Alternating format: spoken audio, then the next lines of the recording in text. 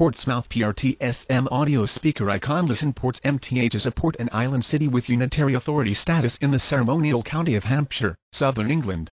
It is the most densely populated city in the United Kingdom, with the population last recorded at 238,800. The city forms part of the South Hampshire built-up area, which also incorporates Southampton, Havant, Waterlooville, Eastleigh, Fareham, and Gosport.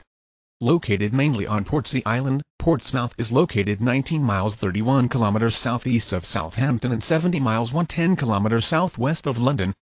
The city's history can be traced to Roman times. A significant naval port for centuries, Portsmouth has the world's oldest dry dock, and was England's first line of defence during the French invasion in 1545.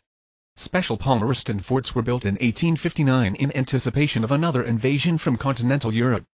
By the early 19th century, Portsmouth was the most heavily fortified city in the world, and was considered the world's greatest naval port at the height of the British Empire throughout Pax Britannica.